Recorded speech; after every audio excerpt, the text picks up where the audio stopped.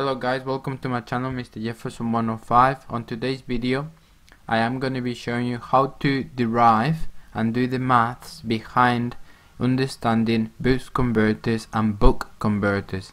I think these circuits are very essential for any kind of a step up and a step down voltages, so from 5 volts to 12 volts or from 12 volts to 5 volts and so on. They are very useful, and I think knowing the maths behind them makes you understand better on how to build them and what to do. Okay, so now let's go into the step down converter. Okay, the step down. So let's step down, and the way I remember it is by remember SDL, because you have the switch, the diode and the inductor. Remember that the switch is the transistor, and then something that we need to, and the equations that we need to remember is that the time on is equals to KTP and the time off is equals to 1 minus K TP. Okay, and then the circuit diagram will go as such. So we have the switch, then we have the diode, and then we have the inductor. Also, after the inductor we'll have a capacitor, and before the switch we also have another capacitor. Okay, and then we have this as V out, and we put an arrow here, and that's our V in. This is S, this is C in, this is C out, this is the diode, and this is the inductor. Okay, every single time when you derive any kind of equations like this, do a schematic like that, so then you know how to work out, because you don't really need to learn the derivations. By just looking at the schematics you can derive the whole thing. Okay, so on the on switch and then on the off switch, make a line.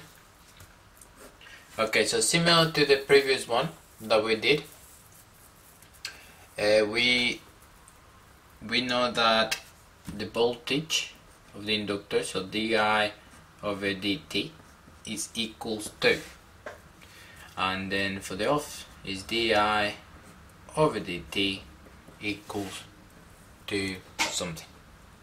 Okay, for this one, if we close the switch, so represented by the red one, so if that switch is closed, then the flow of the voltage is going to go that way through the inductor and charge up the capacitor, right? That will be on the close, yeah. So then we know that this is going to be Vi minus Vo. Okay? Now, on the off side, on the off time, represented by the blue pen, we know that if this is open, there is nothing that can work in this side because that is open, so therefore no voltage or current can flow this way. But in this section it can, because it's a closed loop, and the magnetic field is stored on the inductor.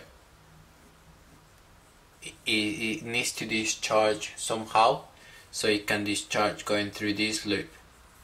Okay, so for that reason is V out in this side, so we get V out in there. Okay, so the next step is similar to the previous one, so it's L di over d, no sorry, delta I, L delta I, KTP equals to Vi minus Vo. For the off period will be L delta I over 1 minus KTP equals to V out. Okay, and then we rearrange that to get the delta I. so we can equate them later on. So delta I is equals to Vi minus Vo in brackets KTP over L, because it's the inductor. In this side it will be similar, so we have delta I is equals to 1 minus K TP V out over L.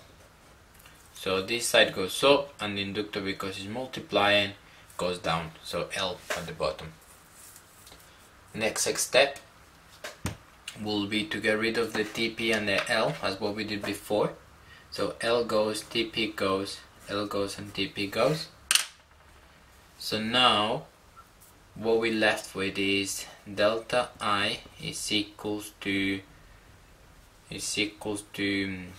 Vi minus Vo close bracket K, and in this side we're left with 1 minus K equals to the delta I V out. Okay, so the next step will be to expand these brackets out. So for the own time, with K times Vi is going to be Vik minus V out times K, and this is all equals to delta I, and then we'll do the same in this side, and what we get is delta I is equals to V out, 1 times V out is V out, and minus V out K, because V out times minus K is V out K. Okay, so now what we do, we equate these two sides equals to that side, and then we copy them down. So Vi K minus Vok is equals to Vo minus Vok. This is equals to, okay, as we can see here, we have a minus Vok and a minus Vok. So if we move this one to that side, that will be positive and that one will be negative, so therefore the two cancel out straight away. So these two cancel out and we are left with Vik V out, because we were in terms of V out over V in. This is going to be equals to V out over V in, and we left with K, which is our duration. This is what we need to figure out later on in questions, if we have any. Okay, in terms of the power, as before what we did, so we know that P out is equals to P in, which is equals to I out V out equals to I in V in, and then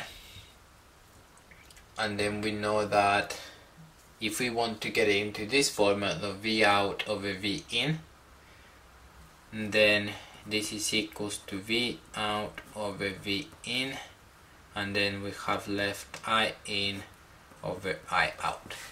Okay, so this will be equals also to I in over I out. Okay, so as you can see, guys, it's quite a long derivation for the thing, for this thing, but it can be done. It's very easy to learn.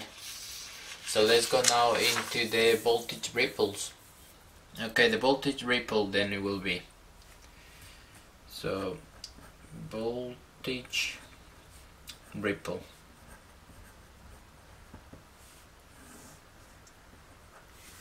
Okay, so voltage ripple. So we have delta V out is going to be equals to delta charge over the capacitor, and this is going to be equals to 1 over the capacitor out times delta I TP, which is the time period, over 8. Okay, so this is, so now we need to combine these equations to work out the final equation all these three things will make. So for delta I we need to use the off time because it is the V out that we want to work out. So we know that delta I is equal to, from the previous equation that we worked out, is 1 minus K dp V out over L, right? So now we know. So what we have to do now is combine all three and see what we get. So overall, the delta V out is going to be equals to. So the first thing is on the top line, we have a 1 here, so that one can stay. Anything times by 1 is going to be the same thing. So we have a delta I, and delta I is represented by all this top line. So we make a line and we know that this is going to be 1 minus K dp V out. Okay, so that's that on the top. On the bottom we have a C out. So C out there. We have the number 8. So we copy the number 8 and we have the L. What we also have in this equation is another TP combined with this TP that makes TP squared. So then we have a TP squared. Also we need to know that if C out is really high, then this will prevent the ripple, which is something what we need sometimes, because you don't want to be that your circuit or your system to have lots of noise. So finding a way of getting rid of that ripple then is very handy and is useful.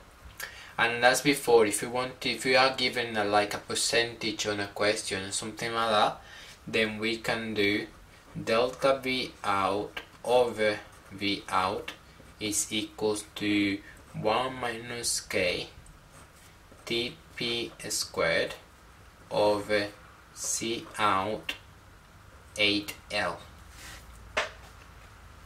Okay, and that is it. That is your voltage ripples. So thank you very much guys for watching this video. I hope all these equations have been very helpful for you, and thank you very much, and I'll see you soon.